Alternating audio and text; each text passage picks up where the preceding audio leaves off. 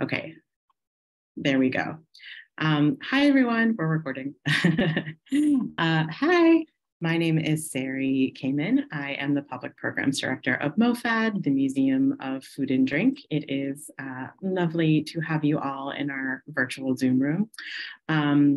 You've probably noticed you are muted, and some of you have your cameras on, which is great. You're totally welcome to have them on or off. It's definitely up to you. Just note that we are recording, and eventually this recording will live on MOFAD's YouTube channel. So just wanted to shout that out. So thank you for being here tonight. This is a virtual program. As you know, we did many virtual programs over the last 2 years, beginning with the pandemic. And it's just always wonderful to connect with so many people all over the country, sometimes all over the world. I would love if you want to write in the chat box and tell me where you're watching from. It's always really fun to see. I know our panelists tonight, I'm in New York, and we have Soirée-Leone from Tennessee, and Pascal is in California. So it's just always, oh, you have someone else from California. That's great. It's just really always fun to see. And we're so grateful to have community in so many different places. Give it up for Brooklyn. I'm in Brooklyn too. So I hope for those of you who've never been to MOFAD events before and just found out about this event, you'll come to other events. We have lots of virtual ones, and we also do in-person ones in New York as well, in a couple different places. So tomorrow I'm going to send you an email. It's going to have the link to watch the recording. It's going to have lots of information about Pascal and Soirée-Leone, and it's going to have a link where you can sign up for a newsletter, which is the best way to keep in touch with our programs and all the things that are happening. So I want to introduce you to our amazing panelists this evening.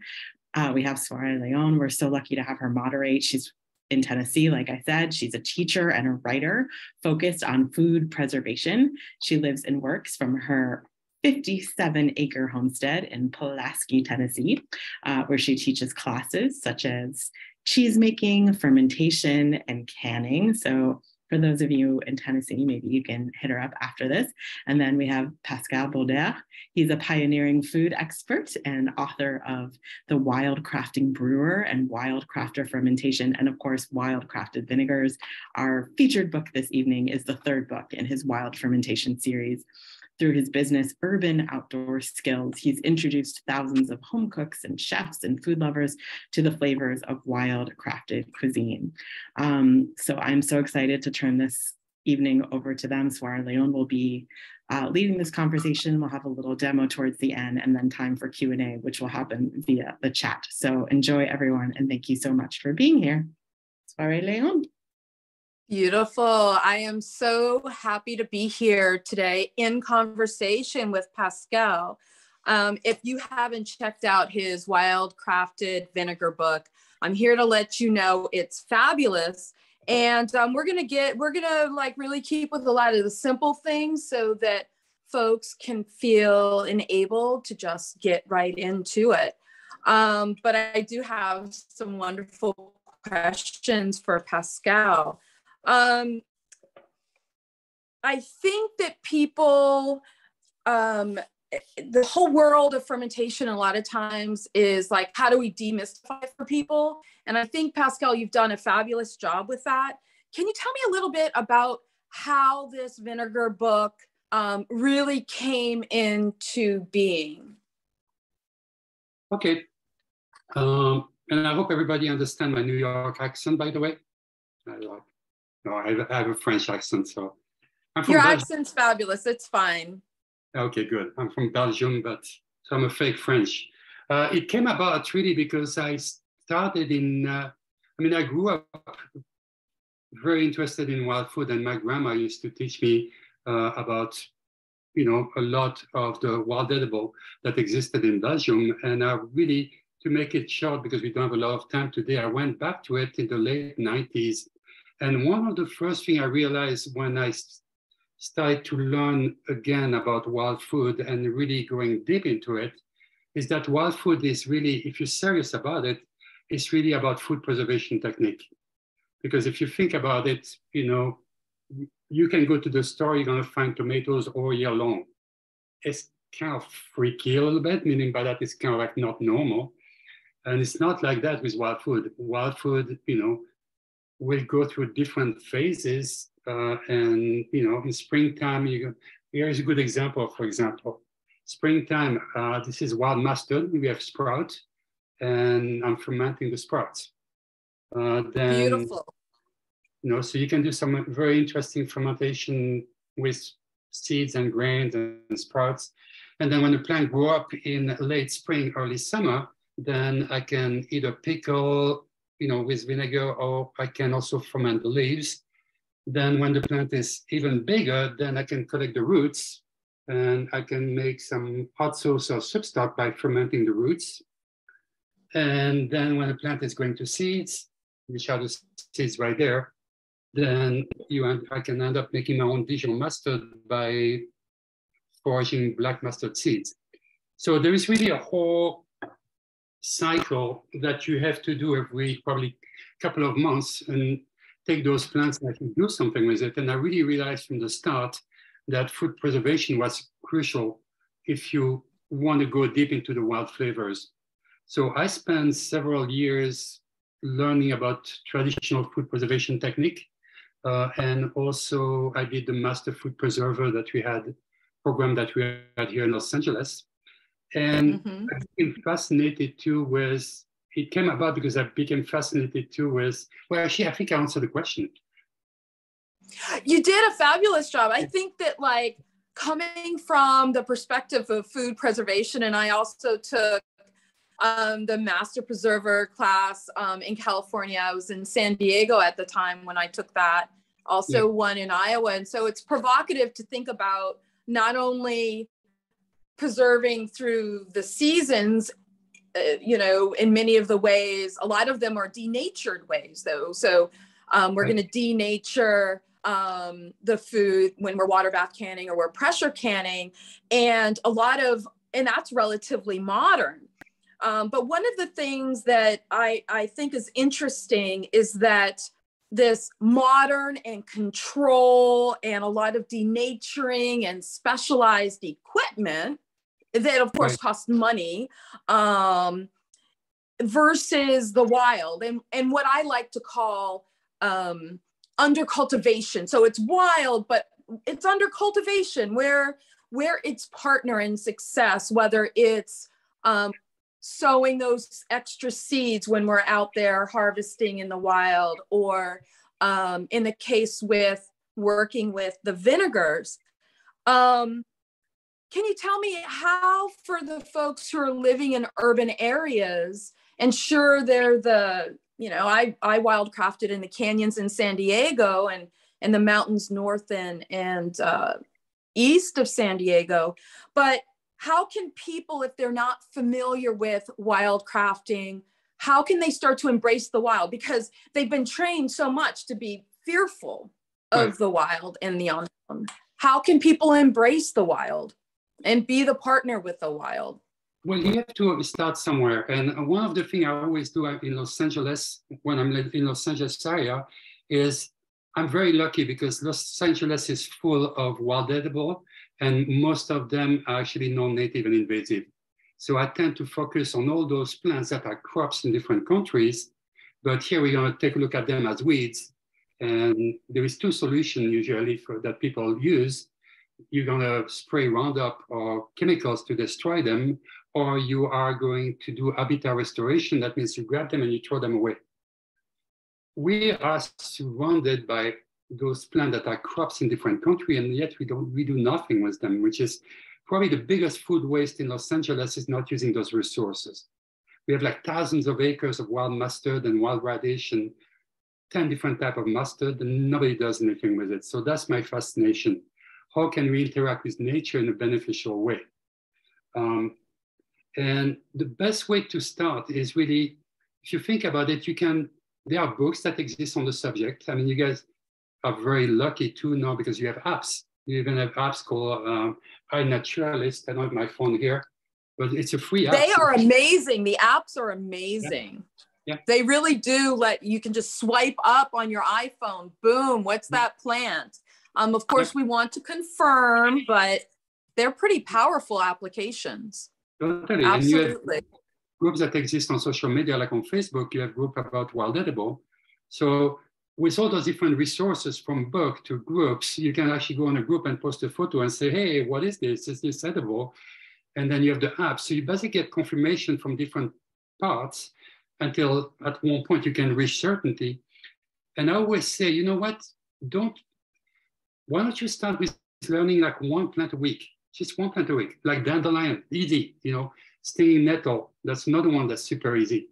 You learn one plant a week. Well, guess what? By the end of the year, you know 52 plants. You're already an expert.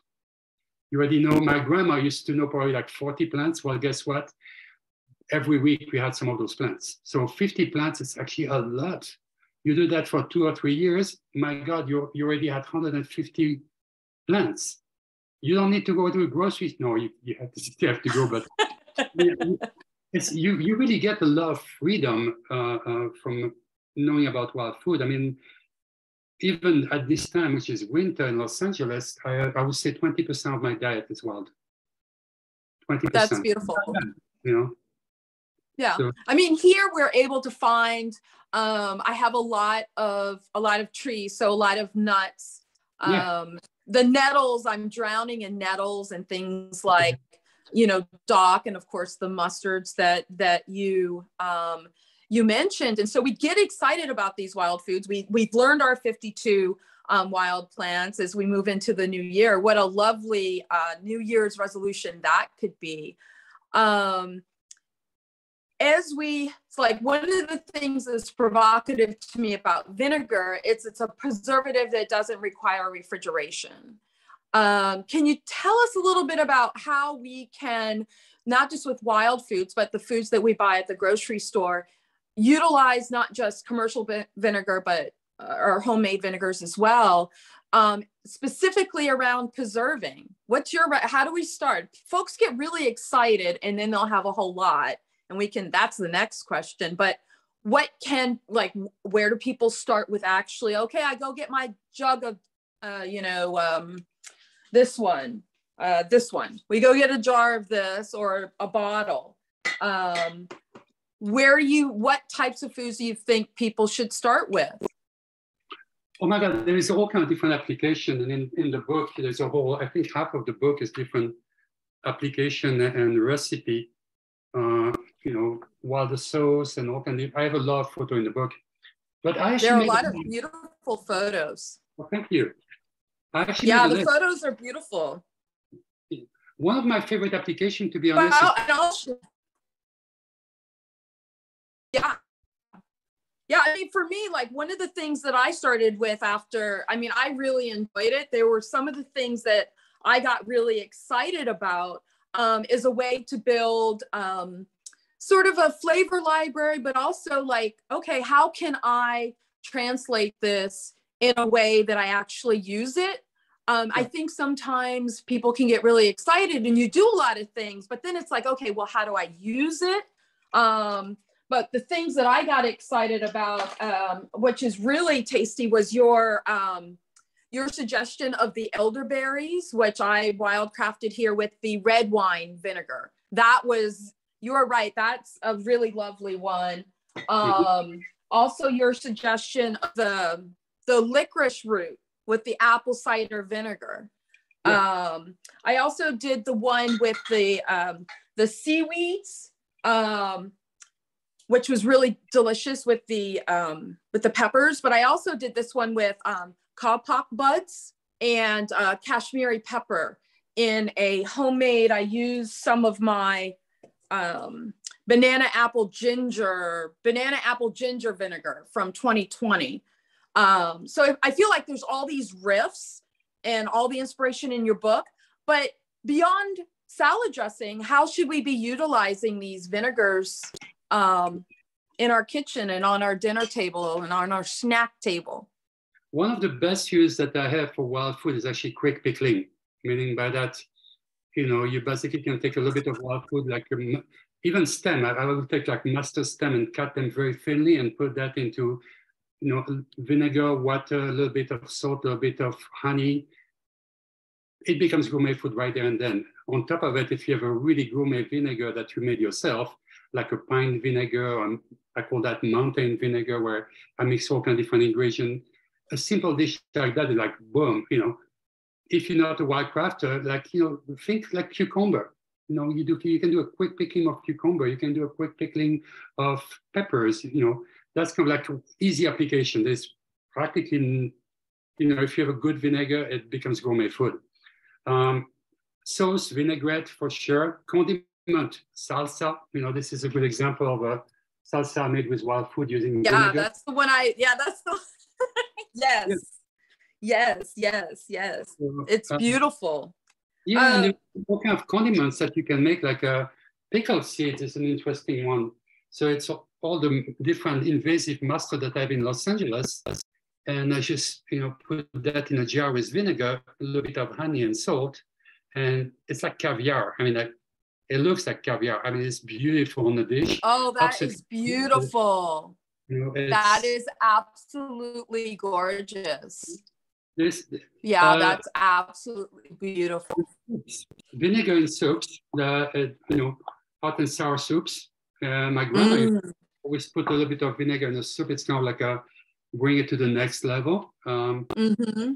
Preservation, this is not canned, but, you know, we have a lot of olives in Los Angeles. So this is vinegar brine. So that's another use right there. It's not even fermentation, really. It's just preserved in raw vinegar. Here's another one. That was a salad dressing right there. But, you know, wild onions. This is canned, so you can do canning too. A bunch of wild onions are collected in drinks. People don't think about it, but if you do like very interesting infused drinks with pines and stuff like that, you can actually do incredible drinks like kombucha, you know, kind of similar to kombucha. And I think it will, at one point, the vinegar drink will actually come back. They used to be extremely popular in the old day, you know, shrubs, oxymel, and all kinds of different stuff like that. So they're beautiful. They're beautiful, especially if you want to enjoy flavors that are not necessarily in all of those sweet notes, but you like the bitter, you like the acidic. They're beautiful rather than something that's super sweet and syrupy. And like a lot of the natural sodas tend to try to mimic that real sweet that we get from commercially produced sodas. If we're making these shrubs and oxymels, they're just, you get something that is just absolutely amazing. And of course, we all love your emphasis on the local terroir. But one of the things that, just to pivot a bit, is the challenge that some folks might have with making vinegar.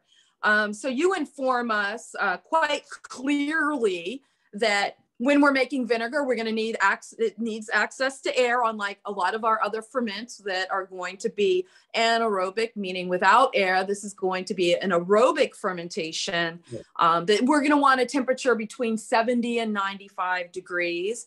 And we're going to want to start with something with that 5 to 9% alcohol content. So you've sort of laid a wonderful foundation. How can we mess it up? What are some of those pitfalls that maybe we should avoid? You mentioned there were some challenges with some of the white wine or using a rosé wine to start your vinegar. Yeah, I think it's because of the content of the wine. Some of they have less. I don't know exactly what it is. It's mostly white wine, and it's probably like some chemicals that they use, or there is too much tannin or something like that. I've never had any problem with red wine. I've never had any problem with champagne even. You know, this is like beautiful champagne vinegar right there. There you go, folks. Champagne vinegar coming right up. That's beautiful. I've made whiskey vinegar, any alcoholic beverage. You know, I'm going to show you, I'm going to do a demo later on, but you can turn any alcoholic beverage into vinegar. So we just need to make sure we're diluting that down to that 5 to 9%, right? Yeah, and that's what we're going to do during the demo. But I have an example. Actually, I threw it away this morning. I should have kept it. But I had an example of a fermentation that didn't work very well. But it was a method that was different, whereby I do a wild fermentation. I create a wild brew, like a wild beer, and using wild yeast. and then I let it turn into vinegar by itself. The bacteria to make vinegar actually exist in collaboration with wild yeast. They live together.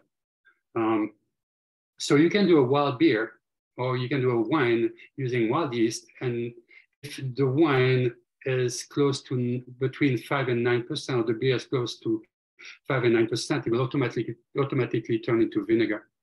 And I didn't taste it, and what happened is the fermentation got stuck, which happens every 5 years, maybe. You know, I mean, I do hundreds of fermentation, but one of them, and I got something called cam yeast on top, and it's just like a layer of white. It looks like spider web on top.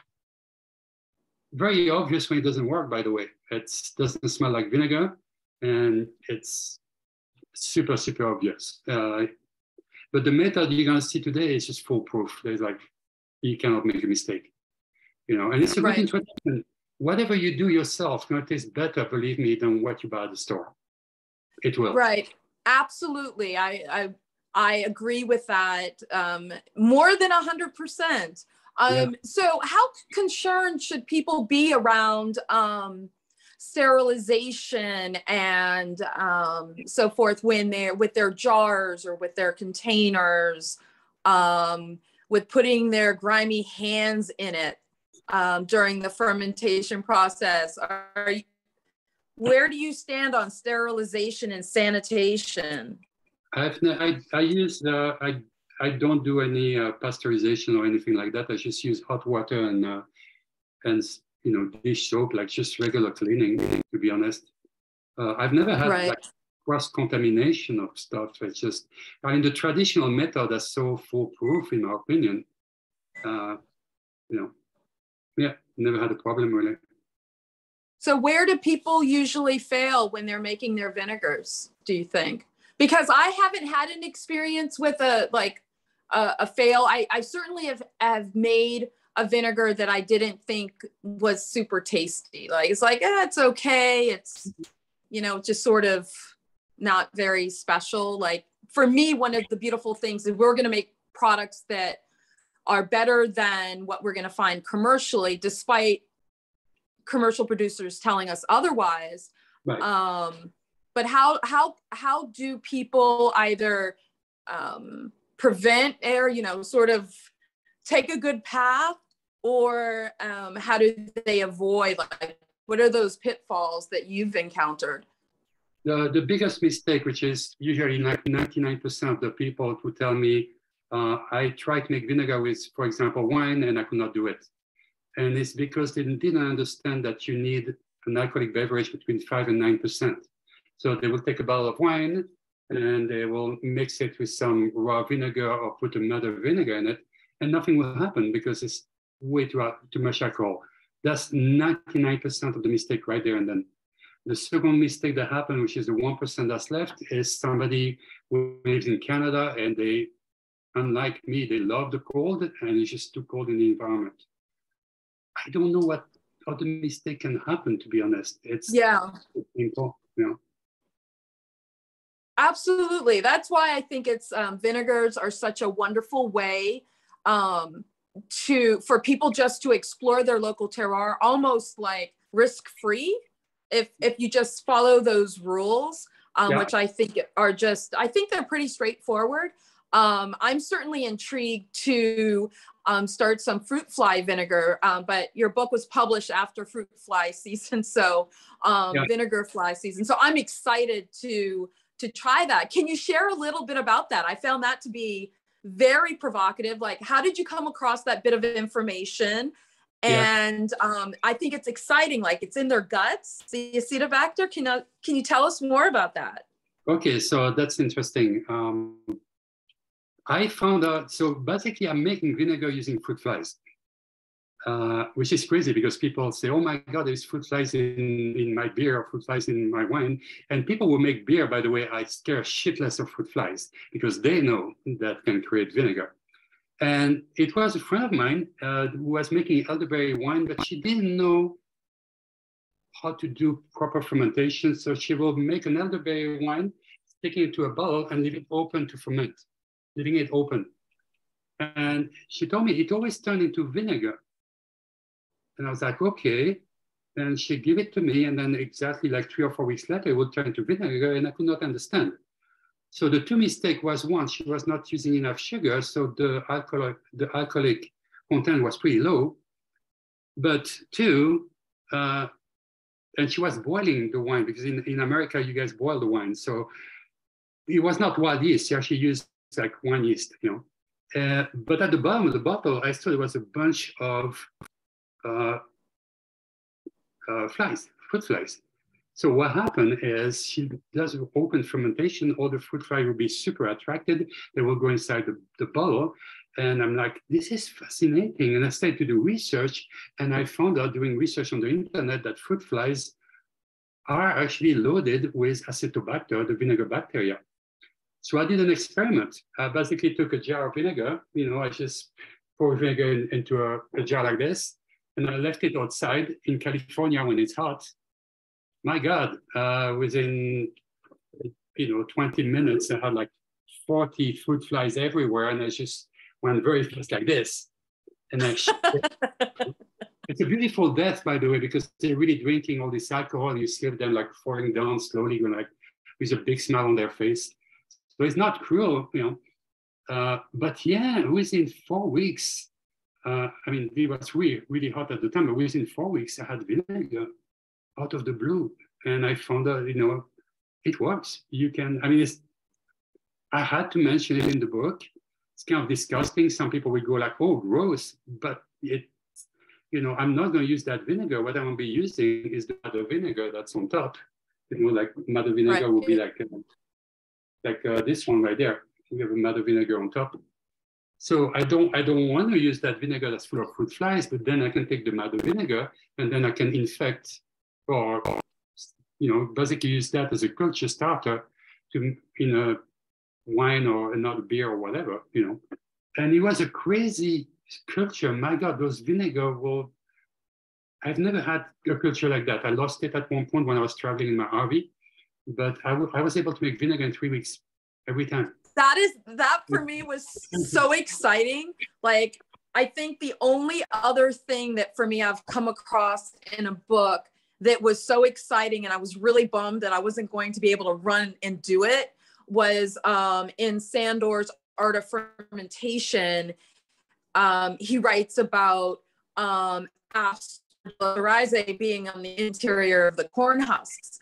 But I lived in the city and I couldn't get fresh enough corn to do that, to grow koji. So like the very first summer we moved to Tennessee, that was the very first, I was like, we weren't even unpacked. I was like, we must find a farmer. I need a bunch of sweet corn so I can harvest the power of this wild Aspergillus oryzae, which just blows my mind every year. So I'm super excited for spring. And now I'm not going to be so upset when they're around. I'm like, I'm going to capture you and I'm going to keep you and make vinegar. So thank you so much for sharing that. I think that's about my time to quiz you. And I think we pivot to the beautiful demonstration you're going to do for us. I went into town today and I bought wine and I bought the bottle of Dr. Bragg's because I didn't have any, because I've been making my vinegar for a while. Yeah. So, I went and bought the bottle and I have some water and I'm ready to go. Thank you so much for sharing. Yeah. And I just wanted to say one more thing very fast, which is fascinating about food preservation, is that the vinegar, so I have those, I'm not trying to advertise the book, but the last 3 books that I made, which is Wildcrafting Brewer, Wildcrafted Fermentation, and the vinegar one, are basically about foraging microbes and bacteria. So those are the 3 bacteria that I find in the wild, and I didn't know about the sweet corn. So that becomes interesting because I'm a forager and I only want to use bacteria that I can forage. But you can forage wild yeast. You can forage acetobacter because they exist with the wild yeast. And you can also, forage the lactobacteria because they will exist on plant like wild mustard and wild radish. So let's do the demo, but. No, I completely agree. One of the reasons that I wanted to harness the power of wild koji was this idea that I could have it all from right here and reflective of my terroir. I didn't have to have spores shipped long distances. I mean, those are beautiful spores and folks are doing beautiful work with that. But I was particularly interested in how could I capture the magic that is right around me and reflect it in a jug of shoyu. So thank you for sharing that. And it's a beautiful, folks. If you have not checked out all 3 books, I highly recommend them. They're not only beautiful, they're inspirational. And in particular, I found that if you've had trouble with getting your vinegars going or they're stalled, like right now, this time of year, I wouldn't start a vinegar. It's a little bit cold. The ones I start, I'm going to keep over by my wood stove, but definitely check these books out. And I see information will be sent about those to y'all tomorrow. So let's do the demo. So super simple. Basically, to make vinegar, you got 3 different factors. And the factor that you need, you have access to air. And then we have the right temperature and the right amount of alcohol. So we already talked about it. Percentage of alcohol that you need is between 5 to 9%. Super important because this is why I was not able to make vinegar in the old days. I was trying to make vinegar with my elderberry wine and I could never do it because it was too strong. And then the temperature you're looking at is 70 to 95. And the ideal would be 77 degrees to 85 degrees Fahrenheit. So let's say you want to make vinegar today and or tomorrow and you go to the store. The only thing you need to buy is a bottle of wine. And then you have the Bragg's apple cider vinegar. And this one has been here for a while. You can mount up inside, floating on top. The one you buy at the store don't always have the matter there, but it's working. It will work. So the recipe we're going to do today is super simple. So we need wine, vinegar, and water. So I'm going to take a quart jar. If you're from Europe like me, that would be 1 liter, 1 liter jar. And then I'm going to take my wine, and my recipe is as follows. Like, how simple is that? 1.5 cup of wine, 1.5 cup of water, and 1/2 cup of raw vinegar. And you go like, well, why do you need to add water to it? Well, remember, you need to have the alcoholic beverage between 5 to 9%. So if I take a look at the label for this one, it says right there, this one is 13.5% alcohol. So that's too strong. There's no way that this will turn into vinegar. And some people may say, well, I've heard stories that sometimes, you leave a bottle of wine open and it does turn into vinegar. Yeah, it can happen, but it happened for a long period of time where some of the alcohol will evaporate and then the wine will actually go down to, 9% or close to that. But in this case, it's super simple. We can just simply dilute it. So if it is 13.5% alcohol and I add 50% water, I'm going to end up with close to 7% alcohol, which is perfect. It's nice. So let's do it. So I'm going to take 1.5 cup of wine, 1 cup, 1.5. There you go. So this one is 12.5% alcohol. And I usually wing it, by the way. I mean, I just look at it in the jar and go like, okay, this much wine, this much water. So 1.5 cup. There you go. So now basically I have my wine, which is now approximately 7% alcohol. And then I'm gonna add a little bit. I usually say like 20% of the volume. I'm gonna put like half a cup of vinegar, raw vinegar. And you can see there's already a beautiful mother in it. It's floating right there. And there you go. So there's some space left. Then I take a piece of pepper towel because the fermentation is open to the air. And then I grab a rubber band.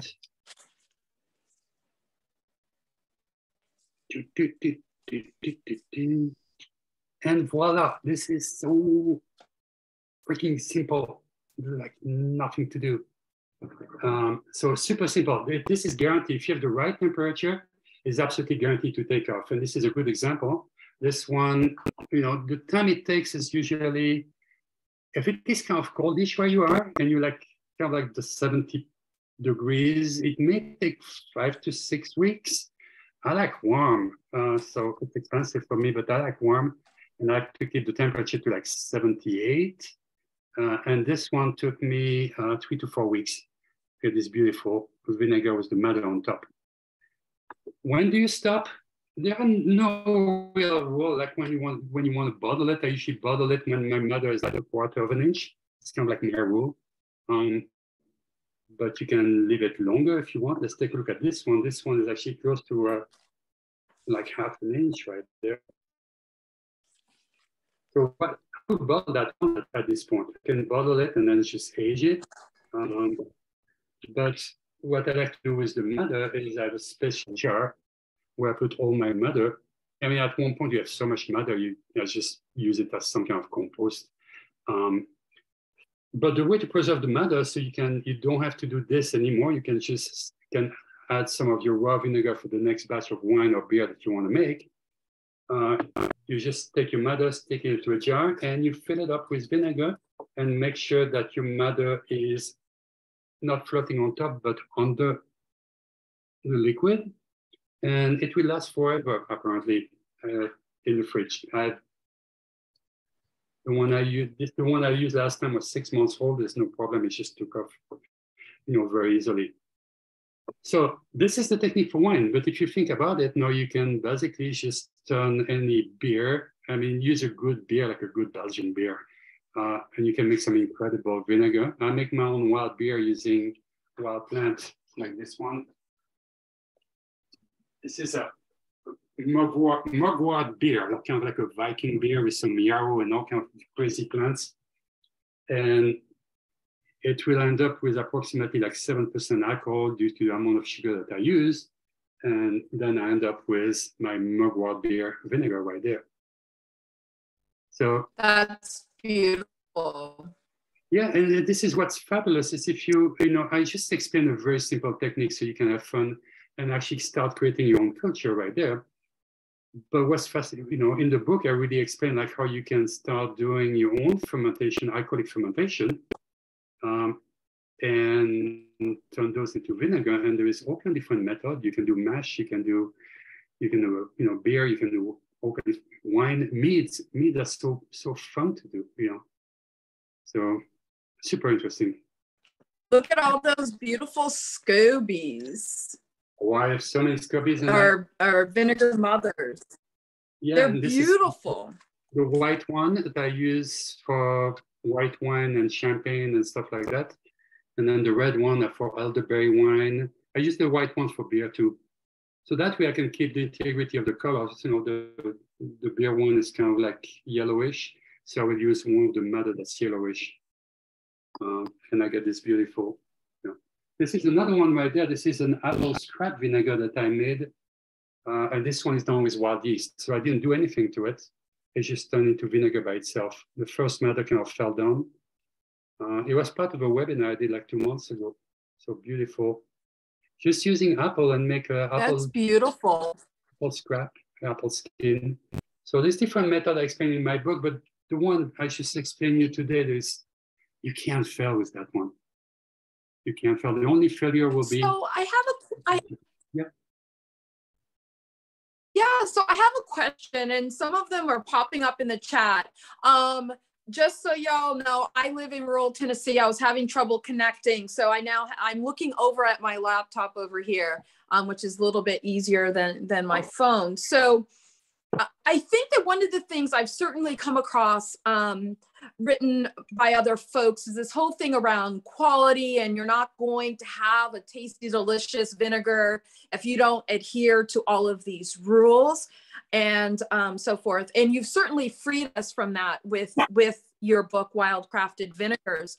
But I see a question here from Carrie, who's asking, how much does the quality of the wine, and I guess we could extend that to any alcoholic beverage we're going to utilize to make our vinegar, how does that affect the final vinegar? So I spent like, I don't know, I think, I don't know, maybe this is like a $15 bottle of wine. Should I have gotten a $10 bottle of wine or a $40 bottle of wine? I like the $2 check from a trilogy, like $3 or something like that. You know, for me, all right. For me, what brings the best flavor is actually the method of fermentation. And what I'm using right now is a method based on the all-in fermentation that the French used to do in the old days. It's a slow fermentation. You basically let time do its thing. It takes weeks. It's open to the air. It's, you know, and I think for me, it is the process that brings the flavor. I don't know if you know that, but a lot of the vinegar that you buy at the store are made in a few days. They basically have, they oxygenate the vinegar, and they're able to actually make vinegar in a few days. And I'm like, I'm sorry, but you know, I'm going to taste my apple scrap vinegar. I'm going to taste the apple cider vinegar from the store. There's a world of difference between the two. And I think it's Absolutely. Just letting nature does the work, like let nature does its thing, you know, and I think that's where you get the best flavor, in my opinion. Hey, Pascal, I'm just gonna... sorry, agree. Yes. Oh, I just wanted to jump in and Did someone else say? Yeah, it's me, Sari, from MOFAD. No, I hear you. Absolutely. I just was jumping in from some earlier questions that I think you might have missed when you started the demo, because we have so many questions and I just wanted to flag some of them. Someone who is making vinegar tonight with you said they're using a beer, which is at 5%. Do they need to add water? No, as long as it is between 5 and 9%. 5% is borderline, actually. You know, but if the beer is 5, you know, I would say I add a splash of vodka or something in it, or a little bit. Like try to bring it to 7%. And the reason I like to bring it to 7%, it's a little tip I'm going to give you that I don't think you can find it anywhere, but I did a lot of research, and basically, if you have an alcoholic beverage that is 7% and be turned into vinegar, you are going to end up with a vinegar which is slightly above 5.5% acidity. So let me explain a little bit. If you are in the best world, if everything was perfect, an alcoholic beverage that has 7% alcohol will turn into a vinegar that has 7% acidity. That will be in a perfect world. But in our imperfect world, there's all kinds of things that happen, including when you do an open fermentation like this for the vinegar, some of the alcohol will evaporate. And you basically look, you know, the scientists looked at it, they go like, well, you're losing like approximately 20%. So if you have a 7% alcohol and you let it turn into vinegar, usually you end up with 5.5% vinegar. So you lose 20%. And it's a good information because in the old days, I was always afraid of canning with my own homemade vinegar because I didn't know the acidity level. And the way to calculate is quite complicated. It's called titillation. And I looked at it online and you need all kinds of different equipment. I'm like, oh my God, you know. But this is super simple. You can just look at the amount of the original amount of alcohol that you have and multiply that by 0.8. You just did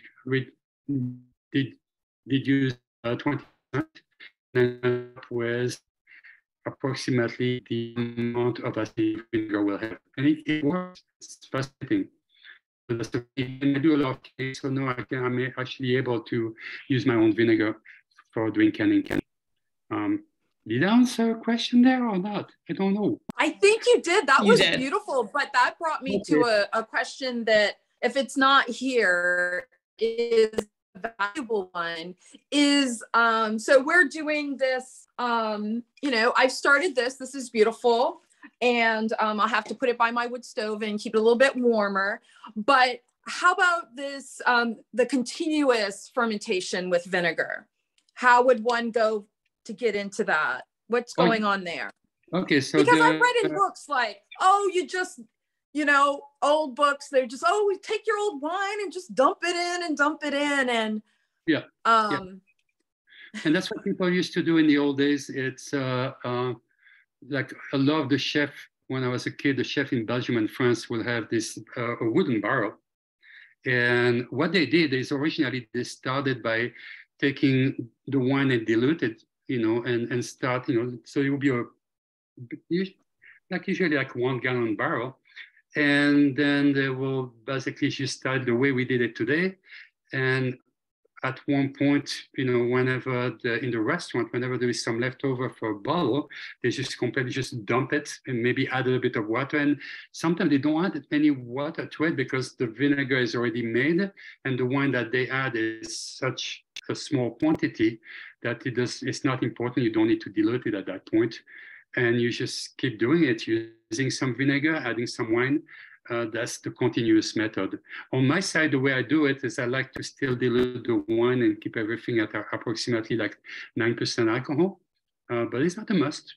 And I think in my book, I didn't even talk about diluting it, but it's just use it, add some wine, a little bit of water, wing it, and you end up with vinegar all the time. And the problem is some of the vinegar that you use will have a little bit of alcohol because the fermentation is not always complete, but it's just a method that people used to do in the old days, you know, the chef and the cooks in the kitchen. Right. I've never done it, but I first came across it in some old books, and I just I've never pursued it, but I've always found it provocative. But now that I'm in Tennessee making more wine, it's like, well, maybe I will do something like that. So do we have more questions coming in the chat? We do. We do. Late. So yeah. I can go back and I can answer very fast. So can you use herbs or roots during this phase? You know, I like to use herbs or root later on. So first you make the vinegar and then you add the herbs. That's kind of like the right way to do it. And that way you don't add any odd bacteria, mostly when it's unusual to actually add herbs or roots during that phase, to be honest. You want the acidity to be already there so you can make sure it doesn't go bad. Okay, can the SCOBY be used to make vinegar? Yeah, explain that. So once you have the culture, actually that Pascal, that question that Justine wrote a little bit later, they meant a SCOBY kombucha. No, kombucha, it's a slightly different culture. So you use a kombucha SCOBY to make kombucha, you use a vinegar mother, MOV, to make vinegar. And there is a slightly different culture. And I understand there's a lot of acetic acid that happen into kombucha, but if you use a kombucha culture, you're making kombucha. And I'm not even sure it will work because it's a different method. You use tea for kombucha. To start with, I use alcohol. So I don't make kombucha because I cannot find kombucha in the wild. But I know it's a different culture because people always confuse the two. They look similar, but similar is not the same. There you go. You have some old cheap wine, go for it. Can you use different matter and different substances, such as red wine, to make a white wine vinegar? Yeah, you can just, you know, you can take a white wine vinegar, and I will use that to make my beer vinegar. You know, if you want to be a purist, you know, you use a beer vinegar to turn another beer into vinegar, but you can be an alchemist and mix and match. I do that all the time. I'm really like super easy. I have whiskey, which is 45% alcohol. So how much do I use? So you basically just dilute it 4 times, it looks like. So if you do it, you add 50% water, you add 22%. You add again 50% water, now you add 11%. Now and you add a little bit more water, and then you're there. That easy. It's super simple. I've made vinegar before with wild-caught yeast. And I've made some with a bit of raw vinegar to start, but the method I use had sugar and no alcohol. Is there a benefit to using alcohol method over sugar? I'm not understanding that one. So basically, if you added sugar, I don't. Yeah.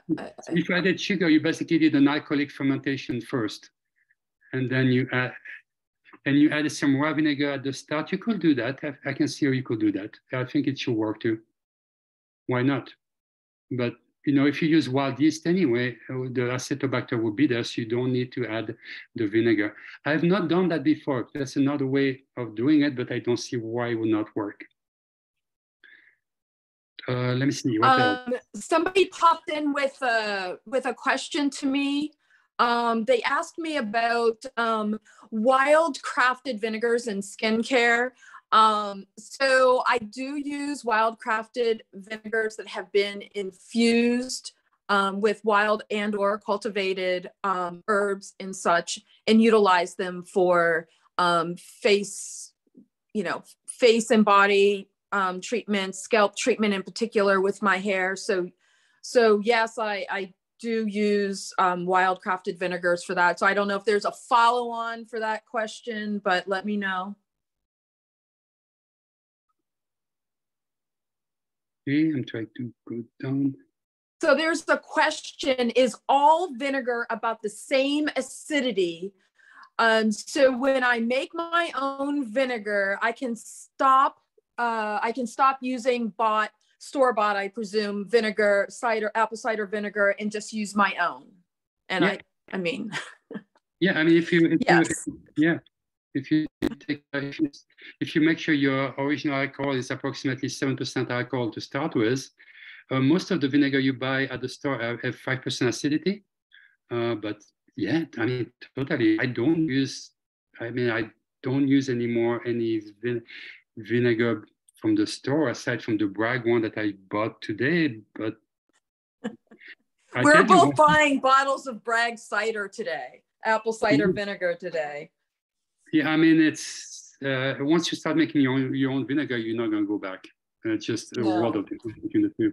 Yeah. No, you're gonna want your own for sure for all applications. There are some commercial vinegars, like for example, this rice vinegar. That's a commercial vinegar that I have around. Is at 4.3% acidity. So there are some things like you can see that are at, just under that 5. But home vinegars are going to replace all of the commercial vinegars. I mean, I even make rice wine vinegar from my own rice wine. So you can go hardcore if you want to. Yeah. I mean, it's fascinating. There's so much experimentation you can do, culinary experimentation, mostly if you start brewing your own things at home. It's so much fun, you guys. It's like you can create a whole collection of different flavors and usually, even when I make soup and add a little bit of dash of vinegar, my God, having some, this is my smoked mushroom and seed infused vinegar. So it's basically wild oyster mushroom that were smoked with seaweed and a little bit of honey and salt, and it's heavenly. This is aged for like 6 months. If I make a soup, I'm gonna put like 1 tablespoon of that in the soup. Boom, bring it to the next level. I mean, boom. Am I going? Yeah, boom. All the drinks are boom. So like I make wine and I make vinegar and I buy hard alcohol, but like I love, and then I make raw fruit syrup. So there's all these things you can do. You can have a vinegar infused, with fruit. So say pomegranate, and then I'll make a pomegranate raw syrup. And then you've got your fizzy water. and, you know, a hard liquor like mezcal, you've got this beautiful drink, but that pop that vinegar brings, nothing else brings that incredible pop of flavor when you're making a mixed drink. And you don't have to use alcohol. It could just be like a riff on a shrub or an oxymol, or just beautiful, and bringing that herbaceous quality. Like, I cannot wait until spring. I'm going to have your book under my arm and I'm going to run into the forest and look at the things differently. I've always looked at capturing them as, you know, is syrups, it's like raw fruit syrups, as more medicinal tinctures and things like that, or just like straight up drying and, you know, cooking with it in that way. But once you've got all these jars of vinegar around, that's a magical thing, everybody. And you can make jam too, by the way. There's such a thing as vinegar jam. Answered. Yeah. What is it? Vinegar jam. And there is such a thing as making vinegar jam. I did that with cranberry. I have a recipe for making it with cranberry. It's absolutely delicious. Sweet, that sounds amazing. Yeah. So somebody had a question here. He said, the only place in my home at the temperature suggested is my wood stove, but it's not going all the time. You know, do your best, meaning that try to, you know, I mean, technically, if it goes down below 70, what is it? Below 70. 70, it just stalls. The fermentation will stop, but if it goes down during the night, but during the day it is above 70, it may work. It's just, but it's going to take much longer, just so you know. Something that will take 3 to 4 weeks in California may end up to, you know, 7 or 8 weeks when the temperature is very low. So like what I do, I know that people will have like, there are those different wraps that are certainly marketed for the kombucha crowd that can wrap around a jar or something like that. What I do is I have a brick. There's a whole brick fireplace. So it actually, even though we don't always keep the wood stove stoked, there's a lot of carryover heat.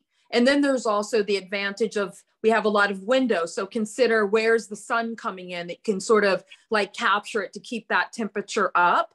But improvise, be creative.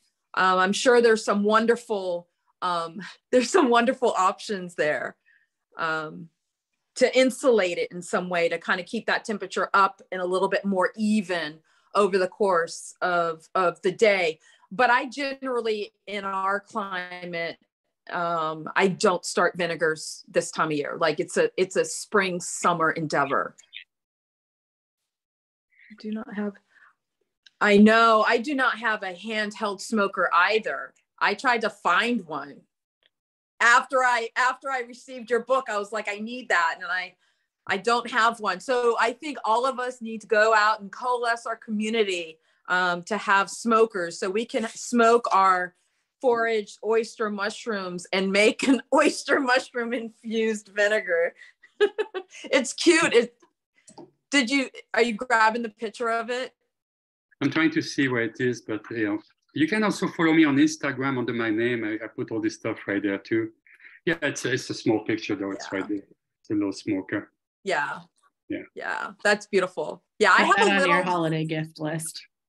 I'm like, my address is, just mail it to me. I do a lot of smoke, and this is like a smoked hay vinegar. Mm-hmm. And then the vinegar infused with wood chips and oak bark. So I can use like wild bark and infuse it into the vinegar. So it will taste like the vinegar was aged in a wood barrel instead of using a wood barrel. You know, so and then you can burn the bark a little bit, and you stick that in the, you know, into the vinegar. No, it will taste like it's been aged in a oak barrel that was toasted. So I mean, there's something fun stuff. Yeah, go for it. Yeah, I mean, I was excited. I'm surrounded by black walnut trees, so I was fascinated that the folks on the West Coast have a different experience from those in our region. So next year I will be trying the I'll be trying the black walnuts. So I think we're about out of time, nearly. Yeah. What do you have there? That looks good. Personally, I don't care. I'm here. Whatever. Beautiful. So I think we're about out of time. I see the handheld smoker question, which was a good one, or comment. Oxymel question before that. There's an oxymel question before that. Yes. Okay. What is an oxymel? Pascal? You want to answer that one? You probably don't. I'll leave it for you. No, you do it. No, no, you. No, you. An oxymel is just. Don't make me Google it. The reason I say that because there is all kind of different vinegar drink. And to be honest, I forgot the recipe for the oxymel because I use my own book. I always have to go back to my own books, which is why my books don't look very good because I use them all the time. But it's basically a vinegar drink. And it's just a vinegar drink that is with a little bit of probably honey added to it and some fizzy water. It's just a vinegar drink, like a kombucha drink, Yeah, and it's just a really great way to utilize your vinegars in a different way. It's sort of how I love it. I love to use it with maple syrup in particular, or honey in particular is the sweetener with vinegar. Yeah, this one right there. So this is in my book. So yes. Basically, this is a mountain vinegar. It's a very complex thing that I do with the local mountain. Is I add pinyon, pine needle, white fir needle, juniper berries needle, local mushrooms, like all kinds of mugwort, yarrow. I do an incredible concoction that took me like 6 or 7 years to figure it out. And I infuse it for 6 months in my vinegar, and it tastes like the mountain. It tastes like Christmas. It tastes like pine, and it's just very, very complex. And I have nothing to do. The only thing I have to do is the vinegar itself is the flavor, and I add a little bit of maple syrup and just carbonated water, and I call it, mountain champagne. It's so good. It's absolutely incredible. And it looks beautiful. I think we're about out of time. Okay. It's 7:04 Central Time. Thank you so much, Pascal. This has been absolutely beautiful. And I hope everyone has had like a most fabulous exchange taking in this beautiful information. But that's all I have. It looks like there's stuff turning around. Just saying thank you. Yeah. Oh, okay. Soirée-Leone, thank you so much for moderating. Thank you so much. You are absolutely. Oh my gosh, my pleasure. Thank you so much, Pascal, and thank you all for being here. Thank you for having me. It was beautiful. Yay! Yeah, and I'll email all of you tomorrow with all the links to follow them on Instagram and find their websites and order their books. And I hope you all will come back to more MOFAD events, either virtual if you're outside of New York, or come see us in person as well if you're in New York. So thank you all. Make vinegar, take pictures, post it, tag us. We want to see it. Thank you. Beautiful. Good night, everyone. Bye. Bye. Thank you. Okay, there we go. Hi, everyone. We're recording. Hi.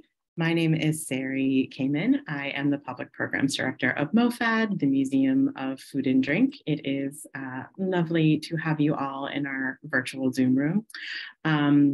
You've probably noticed you are muted, and some of you have your cameras on, which is great. You're totally welcome to have them on or off. It's definitely up to you. Just note that we are recording, and eventually this recording will live on MOFAD's YouTube channel. So just wanted to shout that out. So thank you for being here tonight. This is a virtual program. As you know, we did many, many, many virtual programs over the last 2 years, beginning with the pandemic. And it's just always wonderful to connect with so many people all over the country, sometimes all over the world. I would love if you want to write in the chat box and tell me where you're watching from. It's always really fun to see. I know our panelists tonight, I'm in New York, and we have Soirée-Leone from Tennessee, and Pascal is in California. So it's just always, oh, you have someone else from California. That's great. It's just really always fun to see. And we're so grateful to have community in so many different places. Give it up for Brooklyn. I'm in Brooklyn too. So I hope for those of you who've never been to MOFAD events before and just found out about this event, you'll come to other events. We have lots of virtual ones, and we also do in-person ones in New York as well, in a couple different places. So tomorrow I'm going to send you an email. It's going to have the link to watch the recording. It's going to have lots of information about Pascal and Soirée-Leone, and it's going to have a link where you can sign up for a newsletter, which is the best way to keep in touch with our programs and all the things that are happening. So I want to introduce you to our amazing panelists this evening. We have Soirée-Leone. We're so lucky to have her moderate. She's in Tennessee, like I said. She's a teacher and a writer focused on food preservation. She lives and works from her 57-acre homestead in Pulaski, Tennessee, where she teaches classes such as cheese making, fermentation, and canning. So for those of you in Tennessee, maybe you can hit her up after this. And then we have Pascal Baudar. He's a pioneering food expert and author of the Wildcrafting Brewer and Wildcrafted Fermentation, and of course, Wildcrafted Vinegars. Our featured book this evening is the third book in his Wild Fermentation series. Through his business, Urban Outdoor Skills, he's introduced thousands of home cooks and chefs and food lovers to the flavors of wild crafted cuisine. So I'm so excited to turn this evening over to them. Soirée-Leone will be leading this conversation. We'll have a little demo towards the end and then time for Q&A, which will happen via the chat. So enjoy, everyone, and thank you so much for being here. Soirée-Leone. Beautiful. I am so happy to be here today in conversation with Pascal. If you haven't checked out his Wildcrafted Vinegar book, I'm here to let you know it's fabulous. And we're gonna like really keep with a lot of the simple things so that folks can feel enabled to just get right into it. But I do have some wonderful questions for Pascal. I think that people, the whole world of fermentation a lot of times is like, how do we demystify for people? And I think, Pascal, you've done a fabulous job with that. Can you tell me a little bit about how this vinegar book really came into being? Okay. And I hope everybody understands my New York accent, by the way.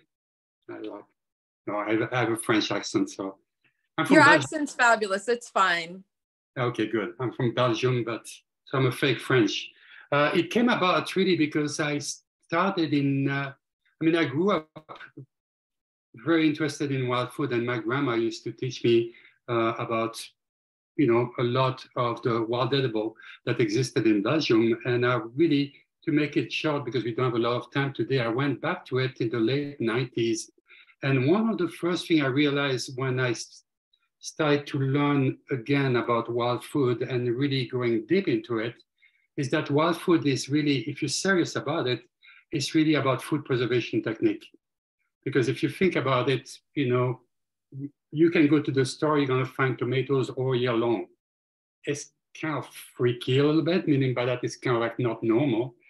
And it's not like that with wild food. Wild food, will go through different phases. And, in springtime, here is a good example, for example. Springtime, this is wild mustard. We have sprout, and I'm fermenting the sprouts. Beautiful. So you can do some very interesting fermentation with seeds and grains and sprouts. And then when the plant grow up in late spring, early summer, then I can either pickle, with vinegar, or I can also ferment the leaves. Then when the plant is even bigger, then I can collect the roots and I can make some hot sauce or soup stock by fermenting the roots. And then when the plant is going to seeds, which are the seeds right there, then I can end up making my own Dijon mustard by foraging black mustard seeds. So there is really a whole cycle that you have to do every probably couple of months and take those plants and actually do something with it. And I really realized from the start that food preservation was crucial if you want to go deep into the wild flavors. So I spent several years learning about traditional food preservation technique. And also I did the master food preserver that we had program that we had here in Los Angeles. And I became fascinated too with, it came about because I became fascinated too with, well, actually, I think I answered the question. You did a fabulous job. I think that like coming from the perspective of food preservation, and I also took the master preserver class in California. I was in San Diego at the time when I took that, also one in Iowa. And so it's provocative to think about not only preserving through the seasons, you know, in many of the ways, a lot of them are denatured ways though. So we're going to denature the food when we're water bath canning or we're pressure canning, and that's relatively modern. But one of the things that I think is interesting is that this modern and control and a lot of denaturing and specialized equipment that of course costs money versus the wild and what I like to call under cultivation. So it's wild, but it's under cultivation where it's partner in success, whether it's sowing those extra seeds when we're out there harvesting in the wild, or in the case with working with the vinegars. Can you tell me how, for the folks who are living in urban areas, and sure they're I wildcrafted in the canyons in San Diego and the mountains north and east of San Diego, but how can people, if they're not familiar with wildcrafting, how can they start to embrace the wild? Because they've been trained so much to be fearful of the wild and the unknown. How can people embrace the wild and be the partner with the wild? Well, you have to start somewhere. And one of the things I always do in Los Angeles, when I'm in Los Angeles area, is I'm very lucky because Los Angeles is full of wild edible, and most of them are actually non-native and invasive. So I tend to focus on all those plants that are crops in different countries, but here we're going to take a look at them as weeds. And there is two solutions usually that people use. You're going to spray Roundup or chemicals to destroy them, or you are going to do habitat restoration. That means you grab them and you throw them away. We are surrounded by those plants that are crops in different countries, and yet we do nothing with them, which is probably the biggest food waste in Los Angeles, is not using those resources. We have like thousands of acres of wild mustard and wild radish and 10 different types of mustard, and nobody does anything with it. So that's my fascination. How can we interact with nature in a beneficial way? And the best way to start is really, if you think about it, there are books that exist on the subject. I mean, you guys are very lucky too now because you have apps. You even have apps called iNaturalist. I don't have my phone here, but it's a free app. They are amazing. The apps are amazing. Yeah. They really do you can just swipe up on your iPhone. Boom, what's that plant? Of course, we want to confirm, but they're pretty powerful applications. Totally. Absolutely. And you have groups that exist on social media, like on Facebook, you have group about wild edible. So with all those different resources from book to groups, you can actually go on a group and post a photo and say, hey, what is this? Is this edible?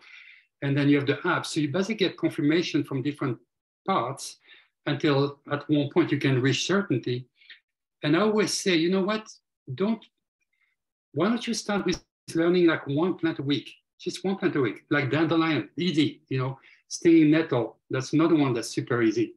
You learn one plant a week. Well, guess what? By the end of the year, you know 52 plants. You're already an expert. You already know, my grandma used to know probably like 40 plants. Well, guess what? Every week we had some of those plants. So 50 plants is actually a lot. You do that for 2 or 3 years, my God, you already had 150 plants. You don't need to go to a grocery store. No, you have to go, but you really get a lot of freedom from knowing about wild food. I mean, even at this time, which is winter in Los Angeles, I would say 20% of my diet is wild. 20%. That's beautiful. Yeah. So, I mean, here we're able to find, I have a lot of trees, so a lot of nuts. yeah. The nettles, I'm drowning in nettles and things like, you know, dock, and of course the mustards that you mentioned. And so we get excited about these wild foods. We've learned our 52 wild plants as we move into the new year. What a lovely New Year's resolution that could be. It's like one of the things that's provocative to me about vinegar, it's a preservative that doesn't require refrigeration. Can you tell us a little bit about how we can, not just with wild foods, but the foods that we buy at the grocery store, utilize not just commercial vinegar, but or homemade vinegars as well, specifically around preserving? How do we start? Folks get really excited and then they'll have a whole lot. And that's the next question, but where do people start with actually, okay, I go get my jug of, this one, we go get a jar of this or a bottle. What types of foods do you think people should start with? Oh my God, there is all kind of different application. And in the book, there's a whole, I think half of the book is different application and recipe. While the sauce and all kind of, I have a lot of photo in the book, but there are a lot of beautiful photos. Well, thank you. The photos are beautiful. One of my favorite applications, to be honest. I mean, for me, like one of the things that I started with I really enjoyed it. There were some of the things that I got really excited about. Is a way to build sort of a flavor library, but also like, okay, how can I translate this in a way that I actually use it? I think sometimes people can get really excited and you do a lot of things, but then it's like, okay, well, how do I use it? But the things that I got excited about, which is really tasty, was your suggestion of the elderberries, which I wildcrafted here with the red wine vinegar. You're right, that's a really lovely one. Also your suggestion of the licorice root with the apple cider vinegar. Yeah. I also did the one with the seaweeds, which was really delicious with the peppers, but I also did this one with kapok buds and Kashmiri pepper in a homemade. I used some of my banana apple ginger vinegar from 2020. So I feel like there's all these riffs and all the inspiration in your book, but beyond salad dressing, how should we be utilizing these vinegars in our kitchen and on our dinner table and on our snack table? One of the best use that I have for wild food is actually quick pickling, meaning by that, you basically can take a little bit of wild food, like even stem. I will take like mustard stem and cut them very thinly and put that into, vinegar, water, a little bit of salt, a little bit of honey. It becomes gourmet food right there and then. On top of it, if you have a really gourmet vinegar that you made yourself, like a pine vinegar, I call that mountain vinegar, where I mix all kinds of different ingredients. A simple dish like that is like, boom, if you're not a wild crafter, think like cucumber.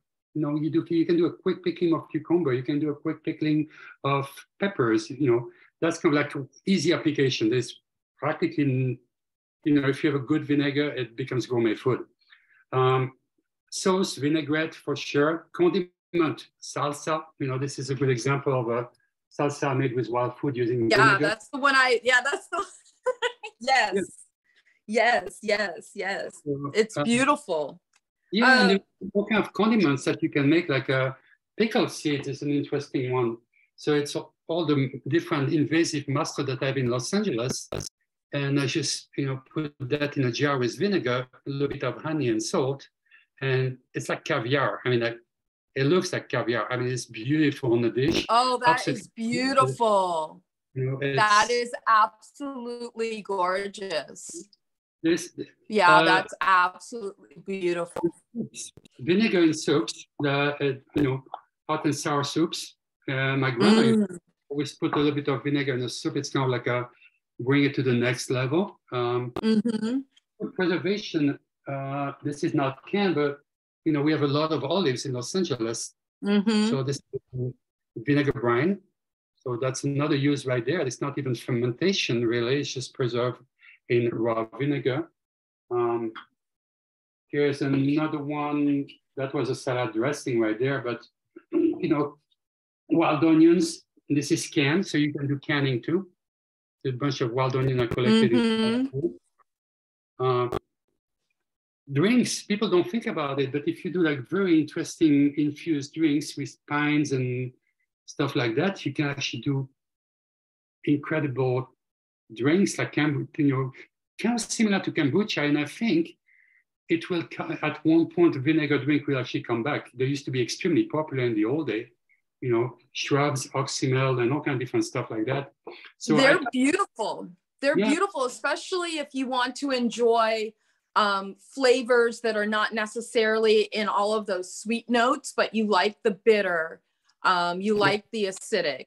They're beautiful rather than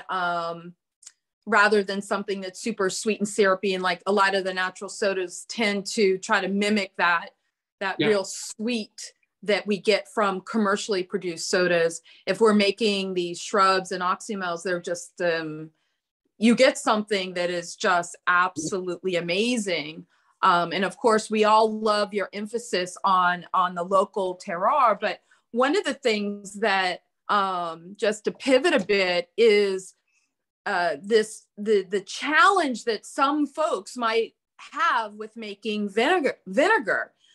So you inform us quite clearly that when we're making vinegar, we're going to need it needs access to air, unlike a lot of our other ferments that are going to be anaerobic, meaning without air. This is going to be an aerobic fermentation that we're going to want a temperature between 70 and 95 degrees. And we're going to want to start with something with that 5 to 9% alcohol content. So you've sort of laid a wonderful foundation. How can we mess it up? What are some of those pitfalls that maybe we should avoid? You mentioned there were some challenges with some of the white wine or using a rosé wine to start your vinegar. Yeah, I think it's because of the content of the wine. Some of they have less. I don't know exactly what it is. It's mostly white wine, and it's probably like some chemicals that they use, or there is too much tannin or something like that. I've never had any problem with red wine. I've never had any problem with champagne even. This is like beautiful champagne vinegar right there. There you go, folks. Champagne vinegar coming right up. That's beautiful. I've made whiskey vinegar, any alcoholic beverage.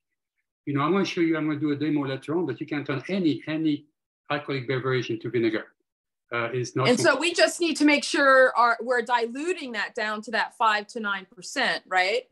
Yeah, and that's what we're going to do during the demo. But I have an example. Actually, I threw it away this morning. I should have kept it. But I had an example of a fermentation that didn't work very well. But it was a method that was different, whereby I do a wild fermentation. I create a wild brew, like a wild beer, and using wild yeast. And then I let it turn into vinegar by itself. The bacteria to make vinegar actually exist in collaboration with wild yeast. They live together. So you can do a wild beer, or you can do a wine using wild yeast. And if the wine is close to between 5 and 9%, or the beer is close to 5 and 9%, it will automatically turn into vinegar. And I didn't taste it. And what happened is the fermentation got stuck, which happens every 5 years, maybe. I do hundreds of fermentation, but one of them. And I got something called cam yeast on top. And it's just like a layer of white. It looks like spider web on top. Very obvious when it doesn't work, by the way. It doesn't smell like vinegar. And it's super, super obvious. But the method you're going to see today is just foolproof. There's you cannot make a mistake, and it's a good introduction. Whatever you do yourself is going to taste better, believe me, than what you buy at the store. It will. Right. Absolutely. I I agree with that more than 100%. So how concerned should people be around sterilization and so forth when they're with their jars or with their containers, with putting their grimy hands in it during the fermentation process? Where do you stand on sterilization and sanitation? I don't do any pasteurization or anything like that. I just use hot water and dish soap, like just regular cleaning. To be honest, I've never had like cross contamination of stuff. It's just, the traditional method is so foolproof, in my opinion. Never had a problem really. So where do people usually fail when they're making their vinegars, do you think? Because I haven't had an experience with a fail. I certainly have made a vinegar that I didn't think was super tasty. Like, it's like, it's okay. It's, just sort of not very special. Like, for me, one of the beautiful things is we're going to make products that are better than what we're going to find commercially, despite commercial producers telling us otherwise. Right. But how do people either prevent sort of take a good path, or how do they avoid, like, what are those pitfalls that you've encountered? The biggest mistake, which is usually 99% of the people who tell me, I tried to make vinegar with, for example, wine, and I could not do it. And it's because they didn't understand that you need an alcoholic beverage between 5 and 9%. So they will take a bottle of wine and they will mix it with some raw vinegar or put another vinegar in it, and nothing will happen because it's way too much alcohol. That's 99% of the mistake right there and then. The second mistake that happened, which is the 1% that's left, is somebody who lives in Canada and they, unlike me, they love the cold and it's just too cold in the environment. I don't know what other mistake can happen, to be honest. It's simple, Absolutely. That's why I think it's vinegars are such a wonderful way for people just to explore their local terroir, almost like risk-free, if you just follow those rules, which I think they're pretty straightforward. I'm certainly intrigued to start some fruit fly vinegar, but your book was published after fruit fly season, so vinegar fly season. So I'm excited to try that. Can you share a little bit about that? I found that to be very provocative. Like, how did you come across that bit of information? And I think it's exciting. Like, it's in their guts, the Acetobacter. Can you tell us more about that? Okay, so that's interesting. I found out, so basically I'm making vinegar using fruit flies, which is crazy because people say, oh my God, there's fruit flies in my beer or fruit flies in my wine. And people who make beer, by the way, I scare shitless of fruit flies because they know that can create vinegar. And it was a friend of mine who was making elderberry wine, but she didn't know how to do proper fermentation. So she will make an elderberry wine, sticking it to a bottle and leave it open to ferment, leaving it open. And she told me it always turned into vinegar. And I was like, okay. And she gave it to me. And then exactly like 3 or 4 weeks later, it would turn into vinegar. And I could not understand. So the two mistakes was, one, she was not using enough sugar. So the alcoholic content was pretty low. But two, and she was boiling the wine because in America, you guys boil the wine. So it was not wild yeast. She actually used like wine yeast, but at the bottom of the bottle, I saw there was a bunch of flies, fruit flies. So what happened is she does open fermentation, all the fruit flies will be super attracted. They will go inside the bottle. And I'm like, this is fascinating. And I started to do research. And I found out doing research on the internet that fruit flies are actually loaded with Acetobacter, the vinegar bacteria. So I did an experiment. I basically took a jar of vinegar. I just pour vinegar into a jar like this. And I left it outside in California when it's hot. My God, within 20 minutes, I had like 40 fruit flies everywhere, and I just went very fast like this. And it's a beautiful death, by the way, because they're really drinking all this alcohol, and you see them like falling down slowly, like with a big smile on their face. So it's not cruel, but yeah, within 4 weeks, I mean, it was really, really hot at the time, but within 4 weeks, I had vinegar out of the blue. And I found out, it works. You can, I mean, I had to mention it in the book. It's kind of disgusting. Some people will go like, oh, gross, but I'm not going to use that vinegar. What I'm going to be using is the other vinegar that's on top. Like mother vinegar would be like this one right there. We have a mother vinegar on top. So I don't want to use that vinegar that's full of fruit flies, but then I can take the mother vinegar and then I can infect or basically use that as a culture starter in a wine or another beer or whatever, And it was a crazy culture. My God, those vinegar I've never had a culture like that. I lost it at one point when I was traveling in my RV, but I was able to make vinegar in 3 weeks every time. That for me was so exciting. Like, I think the only other thing that for me I've come across in a book that was so exciting, and I was really bummed that I wasn't going to be able to run and do it, was in Sandor's Art of Fermentation. He writes about Soirée being on the interior of the corn husks. But I lived in the city and I couldn't get fresh enough corn to do that, to grow koji. So like the very first summer we moved to Tennessee, that was the very first, I was like, we weren't even unpacked. I was like, we must find a farmer. I need a bunch of sweet corn so I can harvest the power of this wild Aspergillus oryzae, which just blows my mind every year. So I'm super excited for spring. And now I'm not going to be so upset when they're around. I'm like, I'm going to capture you and I'm going to keep you and make vinegar. So thank you so much for sharing that.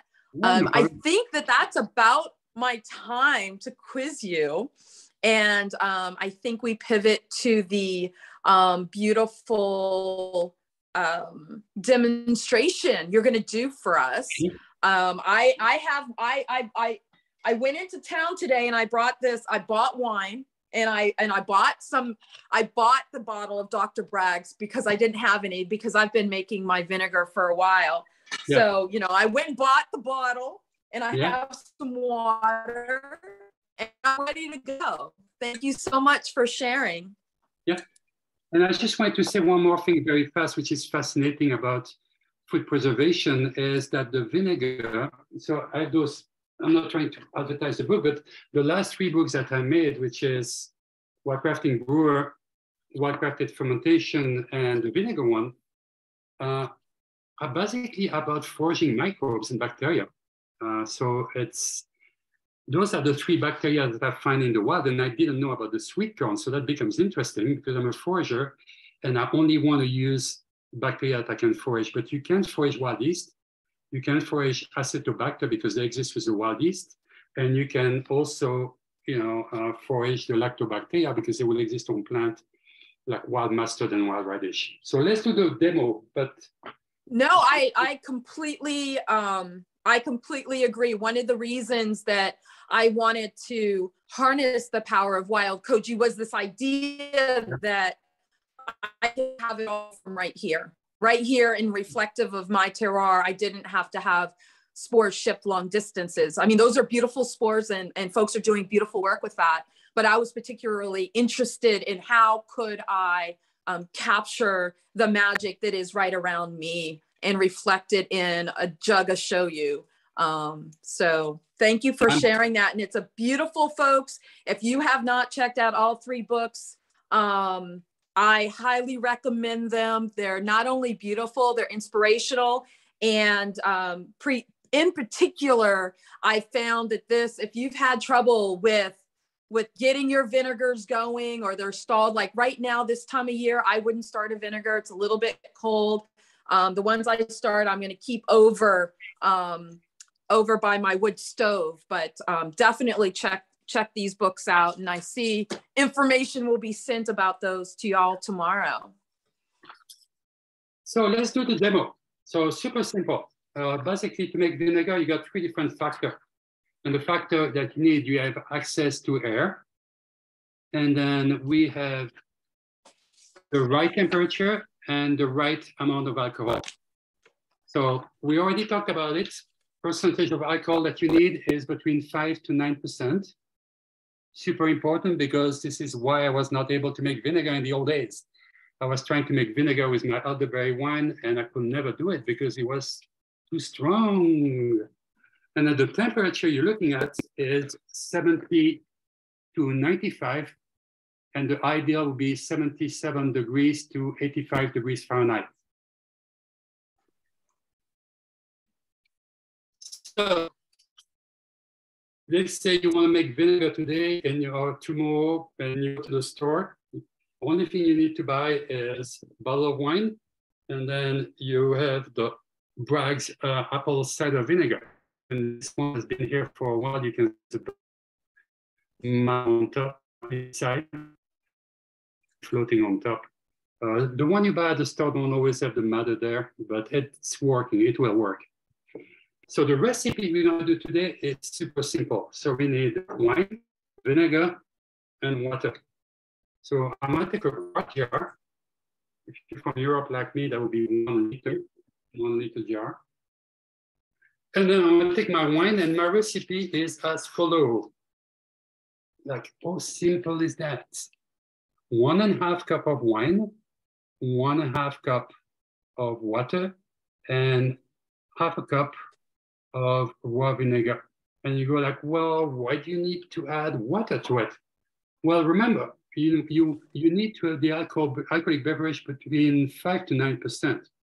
So if I take a look at the label for this one, it says right there, this one is 13.5% alcohol.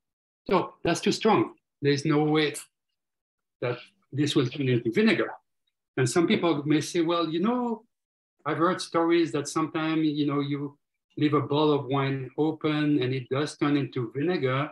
Yeah, it can happen, but it happened for a long period of time where some of the alcohol will evaporate, and then the wine will actually go down to, you know, 9% or close to that. But in this case, it's super simple. We can just simply dilute it. So if it is 13.5% alcohol and I add 50% water, I'm going to end up with close to 7% alcohol, which is perfect. It's nice. So let's do it. So I'm going to take 1.5 cup of wine, 1 cup, 1.5. There you go. So this one is 12.5% alcohol. And I usually wing it, by the way. I mean, I just look at it in the jar and go like, okay, this much wine, this much water. So 1.5 cup. There you go.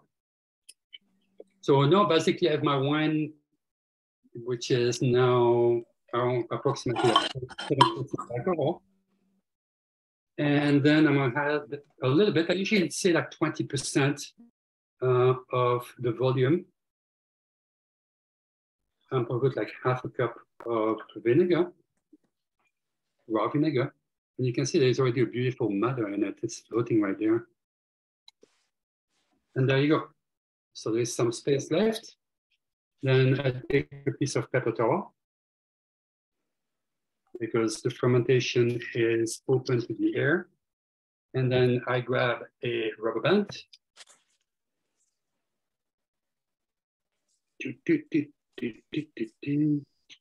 And voila, this is so freaking simple, like nothing to do.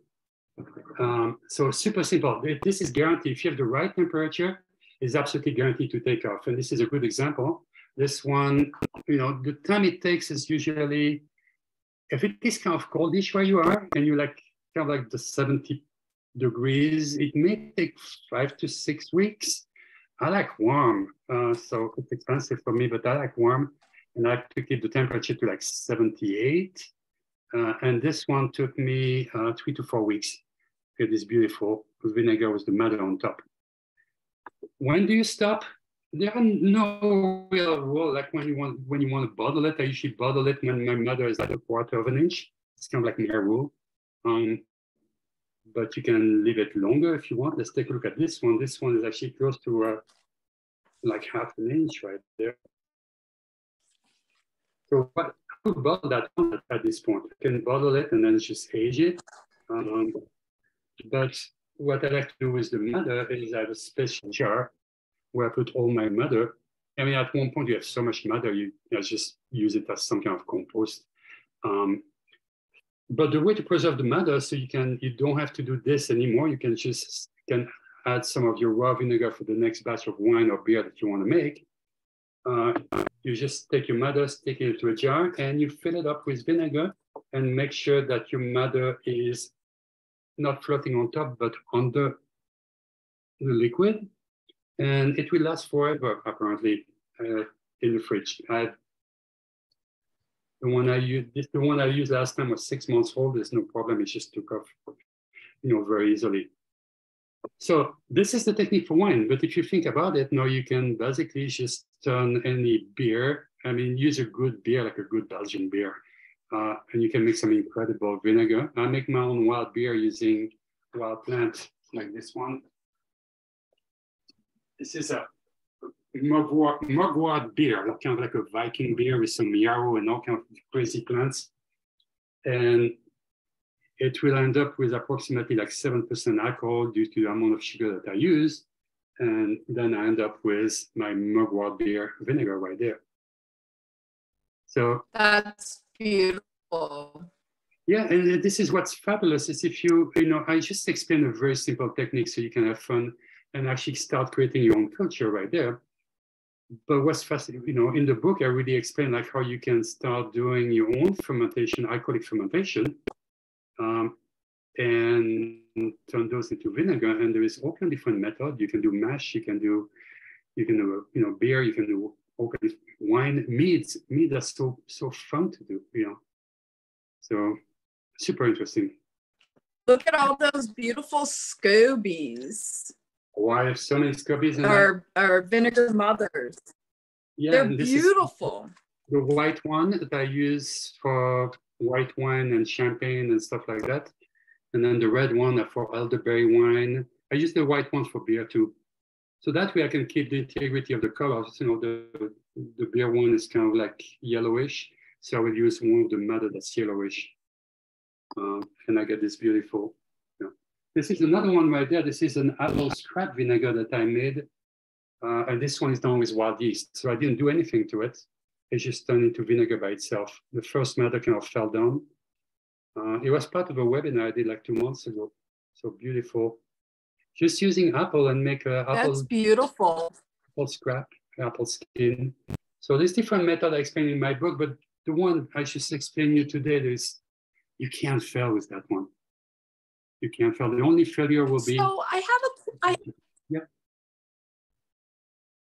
so I have a question, and some of them are popping up in the chat.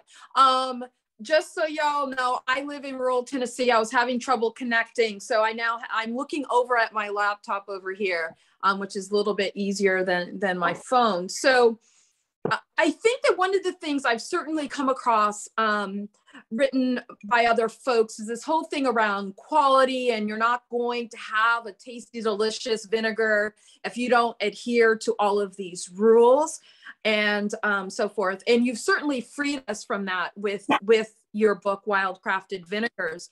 But I see a question here from Carrie, who's asking, how much does the quality of the wine, and I guess we could extend that to any alcoholic beverage we're going to utilize to make our vinegar, how does that affect the final vinegar? So I spent like, I don't know, I think, I don't know, maybe this is like a $15 bottle of wine. Should I have gotten a $10 bottle of wine or a $40 bottle of wine? I like the $2 check from a Trader Joe, like $3 or something like that. For me, for me, what brings the best flavor is actually the method of fermentation. And what I'm using right now is a method based on the all-in fermentation that the French used to do in the old days. It's a slow fermentation. You basically let time do its thing. It takes weeks. It's open to the air. It's, and I think for me, it is the process that brings the flavor. I don't know if you know that, but a lot of the vinegar that you buy at the store are made in a few days. They basically have, they oxygenate the vinegar. And they're able to actually make vinegar in a few days. And I'm like, I'm sorry, but I'm going to taste my apple scrap vinegar. I'm going to taste the apple cider vinegar from the store. There's a world of difference between the two. And I think it's Absolutely. just letting nature does the work. Like let nature does its thing, and I think that's where you get the best flavor, in my opinion. Hey, Pascal, I'm just gonna... I completely agree. Yes. Oh, I just wanted to jump in and Did someone else say? Yeah, it's me, Sari, from MOFAD. No, I hear you. Absolutely. I just was jumping in from some earlier questions that I think you might have missed when you started the demo, because we have so many questions, and I just wanted to flag some of them. Someone who is making vinegar tonight with you said they're using a beer, which is at 5%. Do they need to add water? No, as long as it is between 5 and 9%. 5% is borderline, actually. But if the beer is 5, I would say I add a splash of vodka or something in it, or a little bit. Like try to bring it to 7%. And the reason I like to bring it to 7%, it's a little tip I'm going to give you that I don't think you can find it anywhere. But I did a lot of research, and basically, if you have an alcoholic beverage that is 7% and be turned into vinegar, you are going to end up with a vinegar which is slightly above 5.5% acidity. So let me explain a little bit. If you are in the best world, if everything was perfect, an alcoholic beverage that has 7% alcohol will turn into a vinegar that has 7% acidity. That will be in a perfect world. But in our imperfect world, there's all kinds of things that happen, including when you do an open fermentation like this for the vinegar, some of the alcohol will evaporate. And you basically look, the scientists looked at it, they go like, well, you're losing like approximately 20%. So if you have a 7% alcohol and you let it turn into vinegar, usually you end up with 5.5% vinegar. So you lose 20%. And it's a good information because in the old days, I was always afraid of canning with my own homemade vinegar because I didn't know the acidity level. And the way to calculate is quite complicated. It's called titillation. And I looked at it online, and you need all kinds of different equipment. I'm like, oh my God, But this is super simple. You can just look at the amount of the original amount of alcohol that you have and multiply that by 0.8. You just did use 20%, and with approximately the amount of acid vinegar will have. And it works. It's fascinating. And I do a lot of cakes, so now I'm actually able to use my own vinegar for doing canning. Did I answer a question there or not? I don't know. I think you did. That was beautiful. But that brought me to a question that, if it's not here, is a valuable one. Is so we're doing this. I've started this. This is beautiful, and I'll have to put it by my wood stove and keep it a little bit warmer. But how about this? The continuous fermentation with vinegar. How would one go to get into that? What's going on there? Okay, so because I've read in books like, you just, old books, they're just, take your old wine and just dump it in and yeah. And that's what people used to do in the old days. It's like a lot of the chef, when I was a kid, the chef in Belgium and France will have this a wooden barrel. And what they did is originally they started by taking the wine and dilute it, and start, so it would be usually like 1 gallon barrel. And then they will basically just start the way we did it today. And at one point, whenever in the restaurant, whenever there is some leftover for a bottle, they just completely just dump it and maybe add a little bit of water. And sometimes they don't add any water to it because the vinegar is already made, and the wine that they add is such a small quantity that it's not important. You don't need to dilute it at that point. And you just keep doing it, using some vinegar, adding some wine. That's the continuous method. On my side, the way I do it is I like to still dilute the wine and keep everything at approximately like 9% alcohol, but it's not a must. And I think in my book, I didn't even talk about diluting it, but it's just use it, add some wine, a little bit of water, wing it, and you end up with vinegar all the time. And the problem is some of the vinegar that you use will have a little bit of alcohol because the fermentation is not always complete, but it's just a method that people used to do in the old days, the chef and the cooks in the kitchen. Right. I've never done it, but I first came across it in some old books, and I just I've never pursued it, but I've always found it provocative. But now that I'm in Tennessee making more wine, it's like, well, maybe I will do something like that. So do we have more questions coming in the chat? We do. Late. So yeah. I can go back and I can answer very fast. So can you use herbs or roots during this phase? I like to use herbs or root later on. So first you make the vinegar, and then you add the herbs. That's kind of like the right way to do it. And that way you don't add any odd bacteria, mostly when it's unusual to actually add herbs or roots during that phase, to be honest. You want the acidity to be already there so you can make sure it doesn't go bad. Okay, can the SCOBY be used to make vinegar? Yeah, explain that. So once you have the culture, actually that Pascal, that question that Justine wrote a little bit later, they meant a SCOBY kombucha. No, kombucha, it's a slightly different culture. So you use a kombucha SCOBY to make kombucha, you use a vinegar mother, MOV, to make vinegar. And there is a slightly different culture. And I understand there's a lot of acetic acid that happen into kombucha, but if you use a kombucha culture, you're making kombucha. And I'm not even sure it will work because it's a different method. You use tea for kombucha.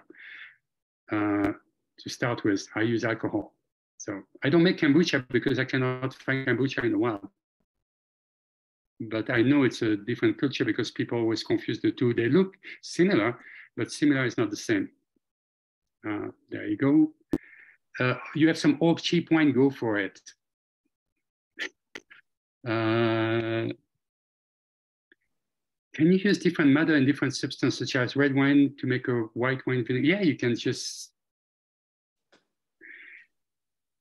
you can take a white wine vinegar and I will use that to make my beer vinegar. If you want to be a purist, you use a beer vinegar to turn another beer into vinegar, but you can be an alchemist and mix and match. I do that all the time. I'm really like super easy. I have whiskey, which is 45% alcohol. So how much do I use? So you basically just dilute it 4 times, it looks like. So if you do it, you add 50% water, you add 22%. You add again 50% water, now you add 11%. Now and you add a little bit more water and then you're there. That easy. It's super simple. I've made vinegar before with wild-caught yeast. And I've made some with a bit of raw vinegar to start, but the method I use had sugar and no alcohol. Is there a benefit to using alcohol method over sugar? I'm not understanding that one. So basically, if you added sugar, if you added sugar, you basically did an alcoholic fermentation first, and then you added some raw vinegar at the start. You could do that. I can see how you could do that. I think it should work too. Why not? But if you use wild yeast anyway, the acetobacter will be there, so you don't need to add the vinegar. I have not done that before. That's another way of doing it, but I don't see why it would not work. Let me see. What else? Somebody popped in with a question to me. They asked me about wild crafted vinegars and skincare. So I do use wild crafted vinegars that have been infused with wild and or cultivated herbs and such, and utilize them for face and body treatment, scalp treatment in particular with my hair. So yes, I do use wild crafted vinegars for that. So I don't know if there's a follow on for that question, but let me know. Okay, I'm trying to go down. So there's a question, is all vinegar about the same acidity? So when I make my own vinegar, I can stop using store-bought, I presume, vinegar, apple cider vinegar, and just use my own. And yeah. I mean, yeah, I mean, if you take, if you make sure your original alcohol is approximately 7% alcohol to start with, most of the vinegar you buy at the store have 5% acidity. But yeah, I mean, totally. I don't use anymore any vinegar from the store aside from the Bragg one that I bought today. But we're both buying bottles of Bragg cider today, apple cider vinegar today. Yeah, I mean, it's once you start making your own vinegar, you're not going to go back. It's just a world of difference between the two. Yeah. No, you're gonna want your own for sure for all applications. There are some commercial vinegars, like for example, this rice vinegar. That's a commercial vinegar that I have around is at 4.3% acidity. So there are some things like you can see that are at, just under that 5. But home vinegars are going to replace all of the commercial vinegars. I mean, I even make rice wine vinegar from my own rice wine. So you can go hardcore if you want to. Yeah. I mean, it's fascinating. There's so much experimentation you can do, culinary experimentation, mostly if you start brewing your own things at home. It's so much fun, you guys. It's like you can create a whole collection of different flavors and usually, even when I make soup and add a little bit of dash of vinegar, my God, having some, this is my smoked mushroom and seed infused vinegar. So it's basically wild oyster mushroom that were smoked with seaweed and a little bit of honey and salt, and it's heavenly. This is aged for like 6 months. If I make a soup, I'm gonna put like 1 tablespoon of that in the soup. Boom, bring it to the next level. I mean, boom. And like going, boom. All the drinks are boom. So like I make wine and I make vinegar and I buy hard alcohol, but like I love, and then I make raw fruit syrup. So there's all these things you can do. You can have a vinegar infused, with fruit. So say pomegranate, and then I'll make a pomegranate raw syrup. And then you've got your fizzy water and, a hard liquor like mezcal. You've got this beautiful drink, but that pop that vinegar brings, nothing else brings that incredible pop of flavor when you're making a mixed drink. And you don't have to use alcohol. It could just be like a riff on a shrub or an oxymol, or just beautiful, and bringing that herbaceous quality. Like I cannot wait until spring. I'm going to have your book under my arm and I'm going to run into the forest and look at the things differently. I've always looked at capturing them as, is syrups, it's like raw fruit syrups, as more medicinal tinctures and things like that, or just like straight up drying and, cooking with it in that way. But once you've got all these jars of vinegar around, that's a magical thing, everybody. And you can make jam too, by the way. There's such a thing as vinegar jam. Yeah. What is it? Vinegar jam. And there is such a thing as making vinegar jam. I did that with cranberry. I have a recipe for making it with cranberry. It's absolutely delicious. Sweet, that sounds amazing. Yeah. So somebody had a question here. He said, the only place in my home at the temperature suggested is my wood stove, but it's not going all the time. You know, do your best, meaning that try to, you know, I mean, technically, if it goes down below 70, was it? Below 70, 70, it just stalls. The fermentation will stop, but if it goes down during the night, but during the day it is above 70, it may work. It's just, but it's going to take much longer, just so you know. Something that will take 3 to 4 weeks in California may end up to, you know, 7 or 8 weeks when the temperature is very low. So like what I do, I know that people will have like, there are those different wraps that are certainly marketed for the kombucha crowd that can wrap around a jar or something like that. What I do is I have a brick. There's a whole brick fireplace. So it actually, even though we don't always keep the wood stove stoked, there's a lot of carryover heat. And then there's also the advantage of, we have a lot of windows. So consider where's the sun coming in. It can sort of like capture it to keep that temperature up. But improvise, be creative. I'm sure there's some wonderful options there to insulate it in some way to kind of keep that temperature up and a little bit more even over the course of the day. But I generally, in our climate, I don't start vinegars this time of year. Like it's a spring, summer endeavor. I do not have a handheld smoker either. I tried to find one. After I received your book, I was like, I need that. And I don't have one. So I think all of us need to go out and coalesce our community to have smokers so we can smoke our foraged oyster mushrooms and make an oyster mushroom infused vinegar. It's cute. Are you grabbing the picture of it? I'm trying to see where it is, but you know, you can also follow me on Instagram under my name. I put all this stuff right there too. Yeah, it's a small picture though. It's right there. It's a little smoker. Yeah. Yeah. Yeah, that's beautiful. Yeah, I Put have that a on little your holiday gift list. I'm like, my address is, just mail it to me.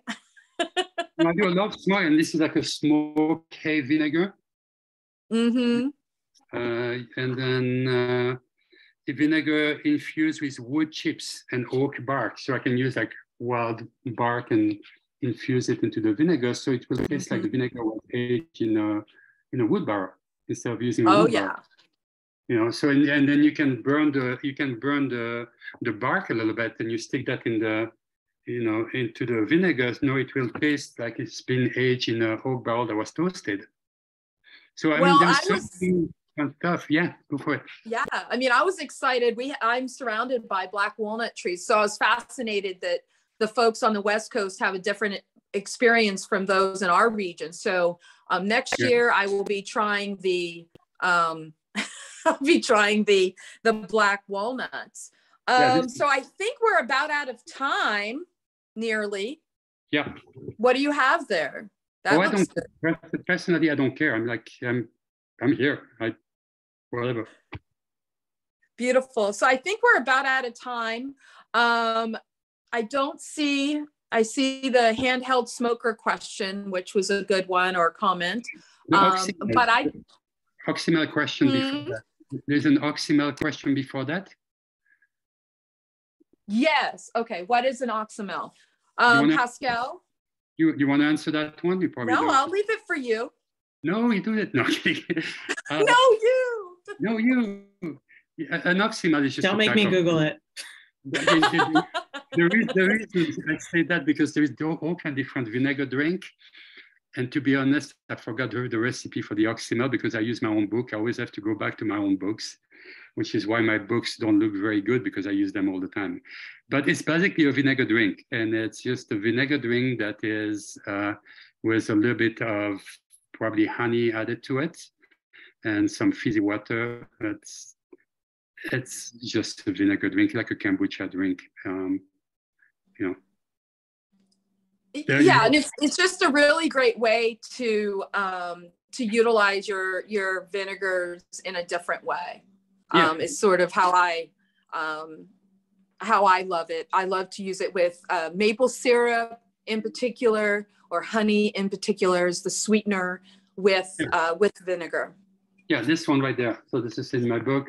So yes. Basically, this is a mountain vinegar. It's a very complex thing that I do with the local mountain. Is I add pinyon, pine needle, white fir needle, juniper berries needle, local mushrooms, like all kinds of mugwort, yarrow. I do an incredible concoction that took me like 6 or 7 years to figure it out. And I infuse it for 6 months in my vinegar, and it tastes like the mountain. It tastes like Christmas. It tastes like pine, and it's just very, very complex. And I have nothing to do. The only thing I have to do is the vinegar itself is the flavor, and I add a little bit of maple syrup and just carbonated water, and I call it, mountain champagne. It's so good. It's absolutely incredible. And it looks beautiful. I think we're about out of time. Okay. It's 7:04 Central Time. Thank you so much, Pascal. This has been absolutely beautiful. And I hope everyone has had like a most fabulous exchange taking in this beautiful information. But that's all I have. It looks like there's stuff. Everyone's just saying thank you. Yeah. Oh, okay. Soirée-Leone, thank you so much for moderating. Thank you so much. You are absolutely. Oh my gosh, my pleasure. Thank you so much, Pascal, and thank you all for being here. Thank you for having me. It was beautiful. Yay! Yeah, and I'll email all of you tomorrow with all the links to follow them on Instagram and find their websites and order their books. And I hope you all will come back to more MOFAD events, either virtual if you're outside of New York, or come see us in person as well if you're in New York. So thank you all. Make vinegar, take pictures, post it, tag us. We want to see it. Thank you. Beautiful. Good night, everyone. Bye. Bye. Thank you.